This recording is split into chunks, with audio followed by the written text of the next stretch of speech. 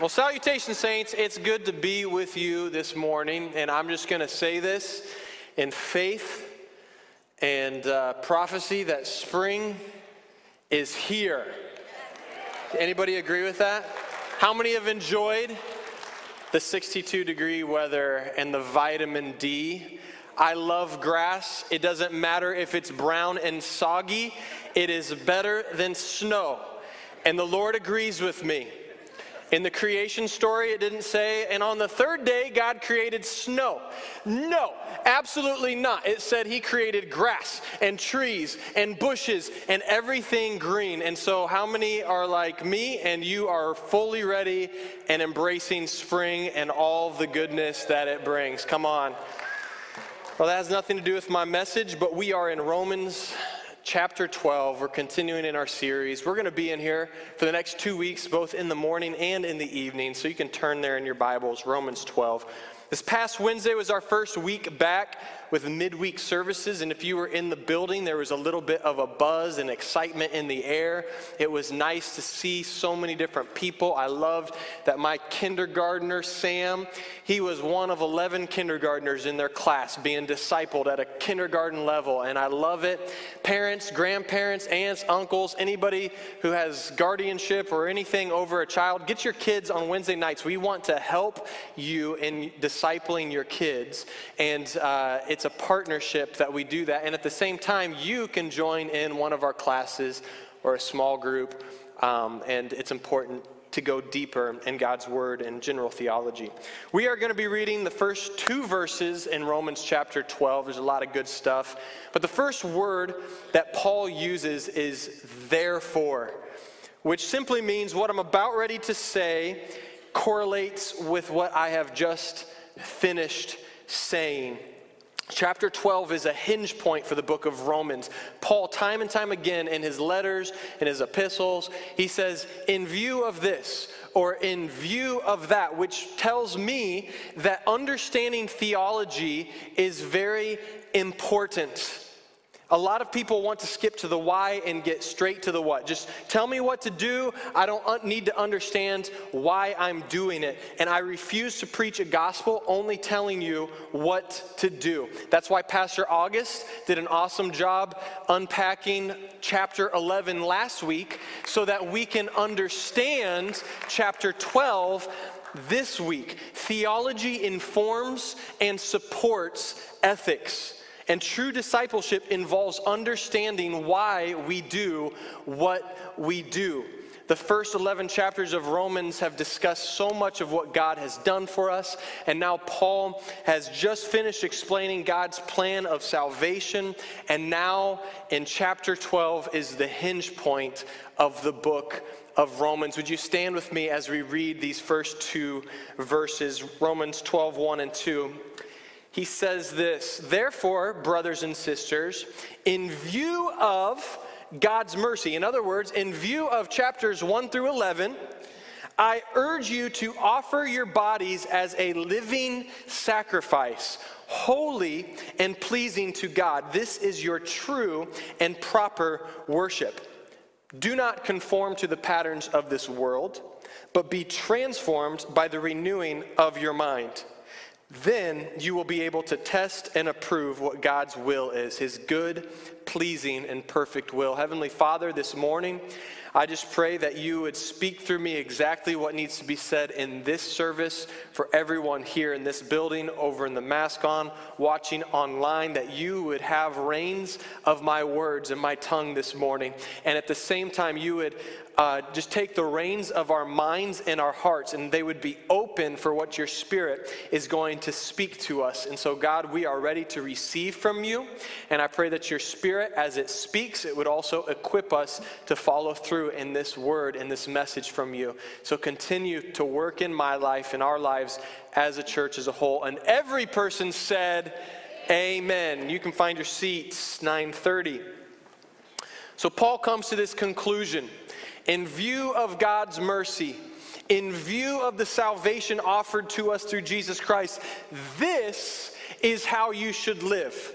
To offer your lives as living sacrifices, holy and pleasing to God, for this is proper worship. I believe that when Paul instructs his readers to offer their bodies as a living sacrifice, he is trying to draw a parallel and paint a bigger picture than just saying, hey, you're living and you're physically alive and you are willing to do the work of God.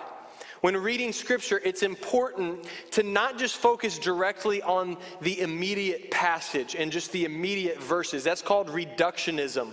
We need to zoom out a little bit and read these verses in context of the chapter, and then zoom out a little bit further and read it in context of the book, and then zoom out even further where we get to see how it relates to the entire story of the Bible.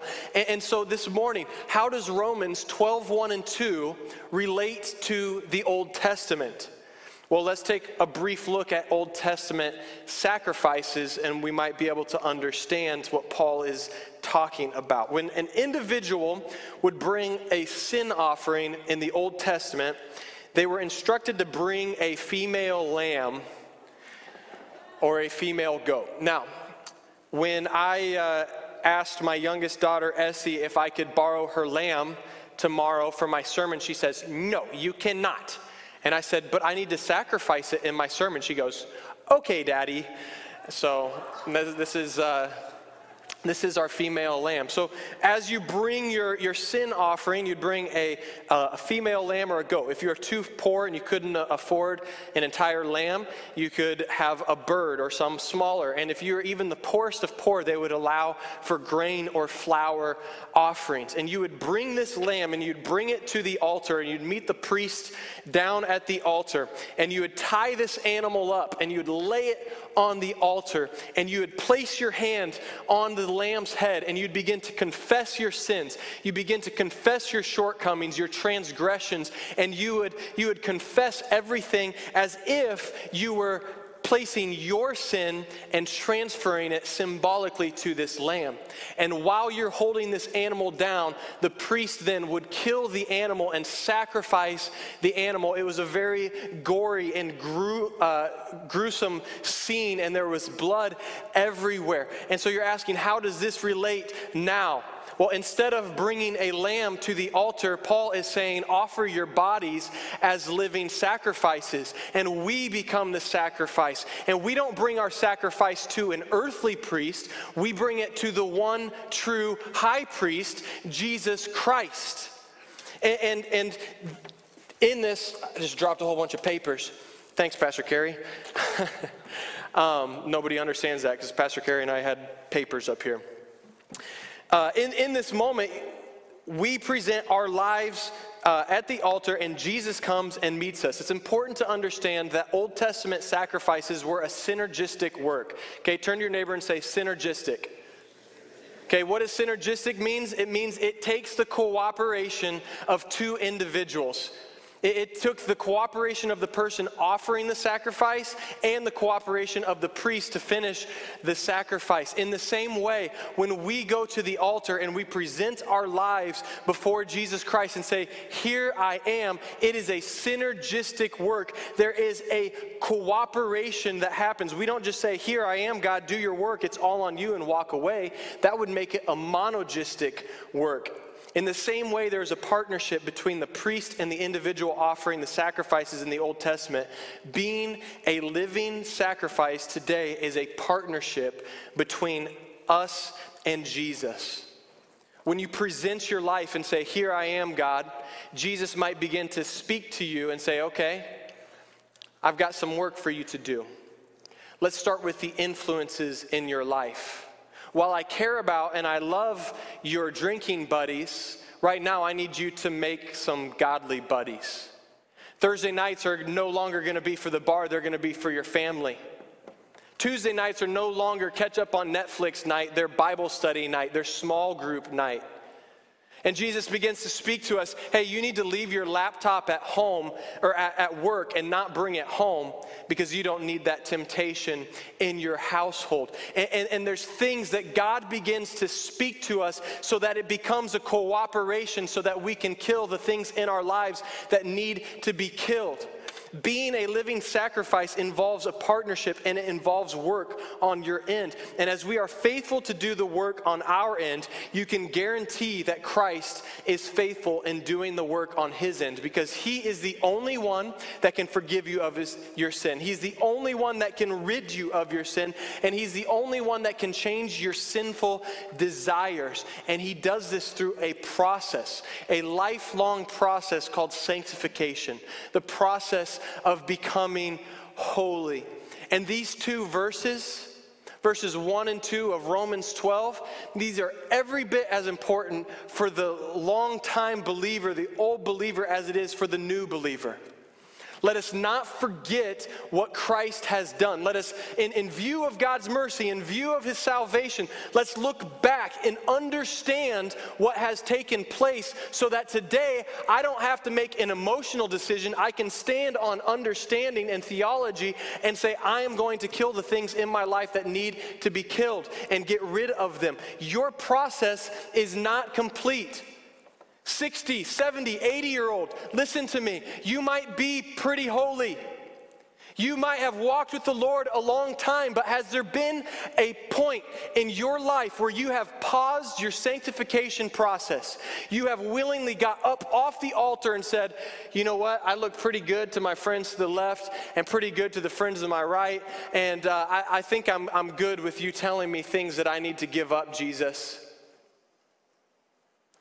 It is a continual process until you breathe your last breath here on earth. It will constantly be a process of Jesus saving you from the power of your sin. As Jesus continues to purify your heart and our hearts, we need to still be obedient to the things that God is asking us to do. Paul says, I urge you to offer your bodies as living sacrifices, holy and pleasing to God. Note the emphasis on holiness, church. The call for God's people to be holy hasn't changed since the very beginning.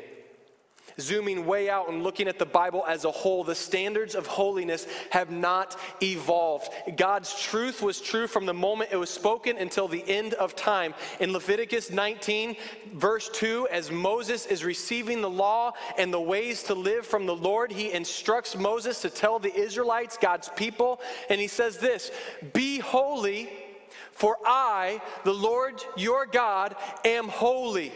It was the same then, and then Paul here in Romans says, be holy and pleasing to God. And in Hebrews 12:14, make every effort, 9:30, every effort to live and be holy, because without holiness, no one will see the Lord. I'm afraid that not many of us can honestly say that we are making every effort to live holy lives for our Lord and Savior.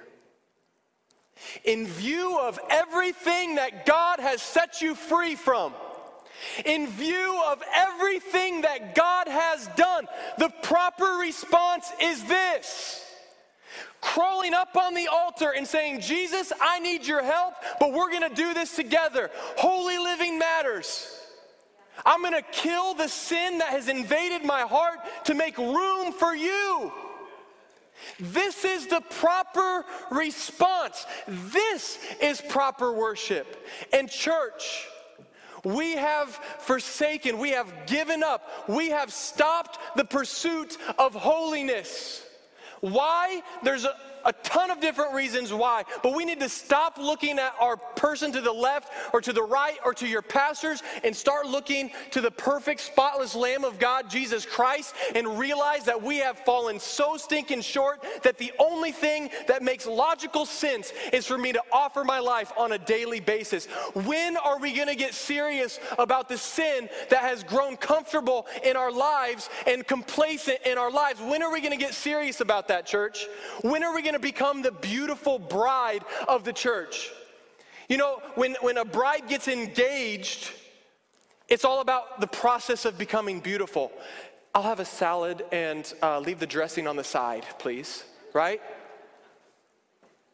I need the makeup, I need the hair, I need all of these different things. And there's this process of beautiful. God is calling his church to be beautiful. A church without spot or wrinkle. Why is it that we have paused the process of sanctification and we have willingly got off the altar and we have stopped listening and obeying to the voice of God? What is it in your life? For some of you, it's painfully obvious what you need to let go of. It's like a giant zit at the end of the nose, and everywhere you look, you can just see that zit. And you know exactly right now in this moment. For others of you, you've been on the altar the majority of your life, but you've climbed off, or you're currently on the altar right now, and God is saying, okay, I've got all of this flesh wound, I've got all the mid stuff, but there's something deep, deep within you, and I want to have that space for my spirit so that you can be full of me.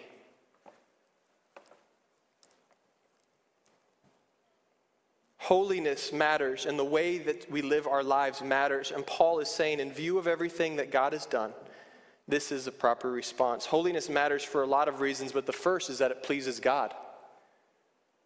When God created us and we were walking with him in the garden, we were holy, we were pure, we were untainted. It's the way that God intends us to live. And there is nothing more that God wants than for us to be able to have him live inside of us and abide deeply and intimately in our hearts. That's why he sent his son Jesus, because sin separated us from him. Sin left no room in our hearts for more of his perfect spirit, and that's why he sent Jesus. And it breaks God's heart when we allow moral filth to remain into our lives and our hearts. The second reason that holy living matters is because it affects our testimony. People see God through your life. One of the greatest compliments that I can receive is when I'm talking to someone, and whether it's business transactions or just building a relationship, and they don't know me from Adam, right? And eventually in the relationship or in the conversation, it says, well, what do you do for a living? And I say, well, I'm a pastor. And they say, oh, that makes a lot of sense just in our interactions. That makes a lot of sense. I can see that. That's one of my greatest compliments that I can receive. Why? Because I realize in that moment that they have seen God's holiness through my life, through my interactions, through my patience with him, through my kindness with him, through my gentleness with him, through the joy that can't be robbed and taken away from me no matter what my circumstance is. They see God in me. Holiness doesn't have to announce itself, church. It will announce itself. How many have ever heard a person say, well, I just feel like I'm really mature. I'm really mature for my age, right? Is that very mature? Does maturity need to announce itself? No. In the same way, holiness doesn't need to announce itself. It will just come up. You live your life in such a way that it's obvious. And we don't take this holiness and beat it over people's heads with it and wear it as a badge, and we walk around like the Pharisees and the Sadducees, and we kind of look down and don't touch me. I don't want to be near you, oh you sinful people. No, with sinful people, we bring them in hopes that you smelling and looking and acting like God says, hey honey, let me help you out. This is how you're supposed to respect yourself. This is where your worth comes from. You are a beloved daughter in Christ Jesus. Here, buddy, you're struggling with alcohol. You smell like weed. Come into my house. I want to love you. I want to show you that there's more to life than trying to find answers at the bottom of a bottle. I want to bring you into this holiness, to this joy, to this sanctification. There is more for you in that. And in our holiness, we bring people into the kingdom of God. Just this past Friday, my best friend's wife texted me and asked me what 3-in-1 trimmer I use. And I'm thinking, okay, weed whacker, edger, what is the third tool? What 3-in-1 tool is she talking about? So I text her, I'm like, I have no idea what you're talking about. She's like, no, facial hair trimmer, 3-in-1 trimmer. And I found that funny for a number of reasons. One, I find shaving very annoying. I remember as a child just longing to shave. And I remember one time I was in the shower, I was probably 12, 13 years old, and I was pretending to shave with a razor that was left in the shower, and I cut my cheek and blood is going everywhere, only to later find out that those razors left in the shower were for my mom's legs and armpits. And I'm still going to counseling about that. So I find it annoying. And second, like, I found the question a little odd because I didn't know that I came across like a person, like a well-groomed man, right? Like, I pretty much just wake up in the morning, I look what pocket t-shirt I've got on top of my clean pile of clothes, I put on a pair of jeans, and I put a ball cap on, and I call it good, and I'm happy, you know? And so she's asking me, what 3-in-1 trimmer do you use? And I just said, you know, honestly, I try to avoid anything that is 3-in-1.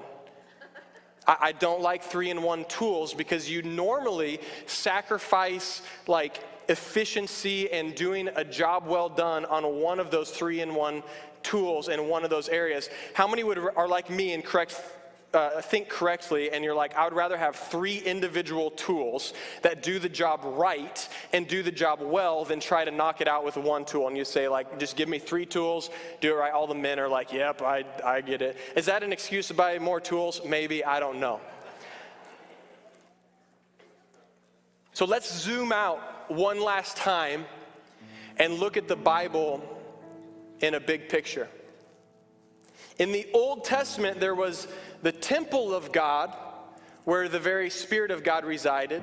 There was the priests who represented God to the world. And then there were the sacrifices that were brought on a continual basis. Now, in the New Testament, you and I become this 3-in-1, multifunctioning person.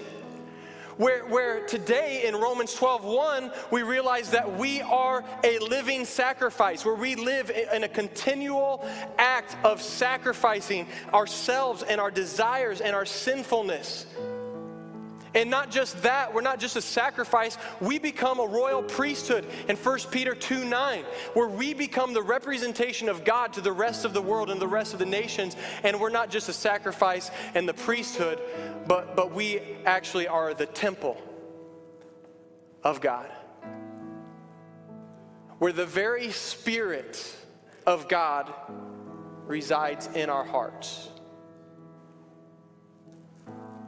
The problem is that most of us aren't fulfilling those 3 functions exceptionally well.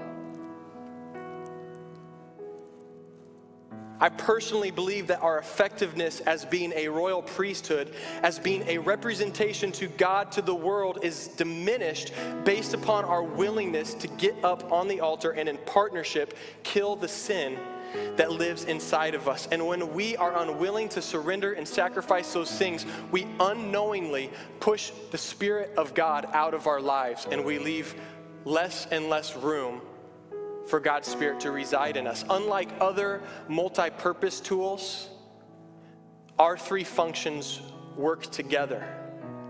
And the more we pay attention to one, the more the other improves. And the more we pay attention to the other, the more the other improves. And it begins to work together, and there's this synergy of working together. But we have become complacent and comfortable in our sins. The moment that you and I get up off of this altar and the Lord has spoken something to me and spoken something to you and said, you know this is wrong, what are you going to do about it? The moment you ignore the Spirit's voice and the Spirit's prompting is the moment that partnership is temporarily suspended. Some of you have been coming to church for 2, 3, 5, 10, 15 years, and you are still struggling and carrying the same bondage that you are carried from the day that you first got saved. Because time and time again we sing a song like, I surrender, I want to know you more. And we sit on the altar, and then as soon as God speaks something on our end, we say, yeah, that's not for me, or I just love that a little bit too much. And what we don't realize is that we can sing songs like, wow, I just want more of you, God. I want more. I just fill me up, God. More of you and less of me. You can sing that all day long. But it means nothing unless you create room for more of him. And the only way to create more room for more of the Spirit of God is when you put to death the things that God is asking you to put to death. You put to death your anger. You put to death your selfishness, your rage, your jealousy, your unforgiveness, your bitterness. God can't invade your life in a supernatural way if we're constantly getting up off the altar. In front of you, there should be some note cards in the pew. And I'm going to ask, if you're married, if you just rip that note card in half so that there's enough for the 11 a.m. And in the same way, it was symbolic to place your hand on that lamb's head and confess our sins. God is going to begin to speak something in your heart that you need to kill, that you need to lay down, that you need to surrender. Maybe it's a relationship. Maybe it's a friendship. Maybe it's an addiction. Maybe it's a TV show. Maybe it's whatever it might be. It could look very different based upon where you are with your walk of God. And do not dismiss yourself, 70-year-old, 80-year-old, 90-year-old. There is always more that Christ can do in and through your life if you'll listen. And so in a moment, we're going to sing a song, and I'm going to invite people to lay down in a symbolic manner the thing that God is asking you to surrender, to give up. God has been speaking to me. This whole week, God has been revealing things in my life that I need to let go of so that there can be more room for His Spirit in my life.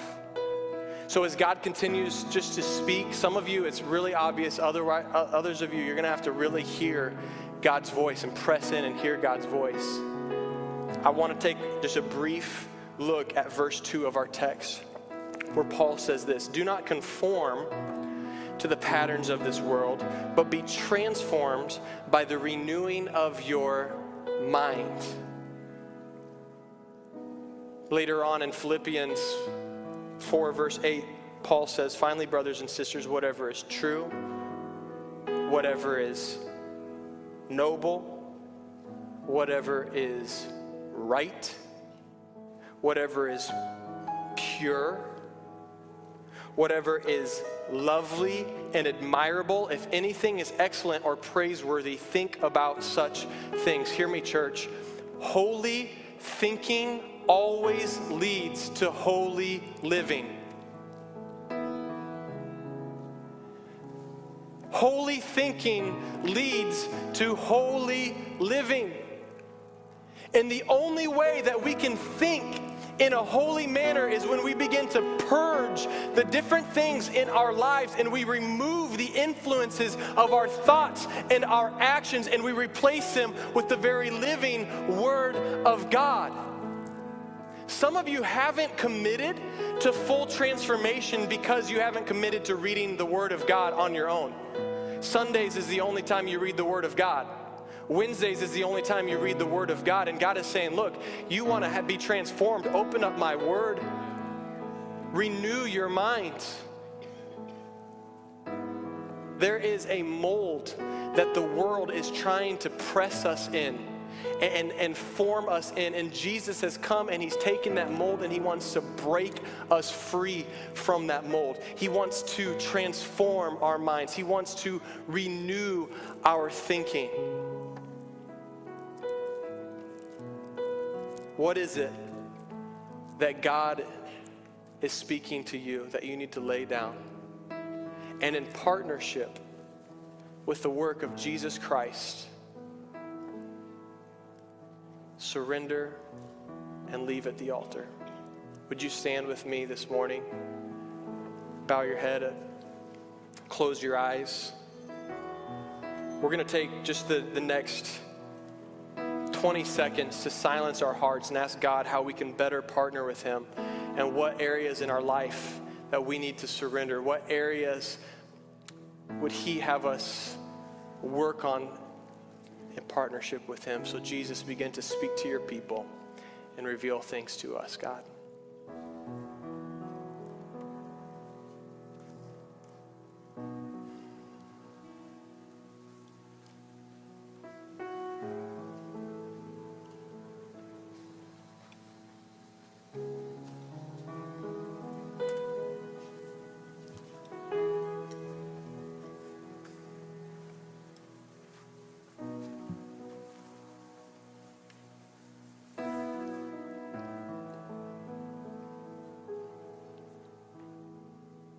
Now just begin to ask in your spirit as he's revealed something to you.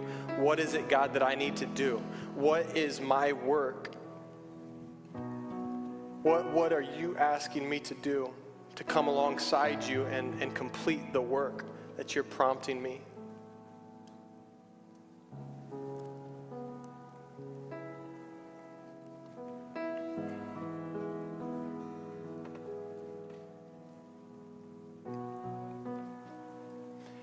Jesus, I pray, God, that you'd continue to speak to us, that we would be a living sacrifice, that we would learn that more of you truly is better.